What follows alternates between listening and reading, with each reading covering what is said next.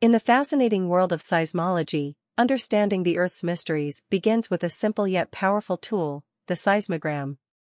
A seismogram is a graphical record of seismic waves, generated by earthquakes or other sources of ground motion. Seismologists rely on seismograms to decipher the secrets of our planet.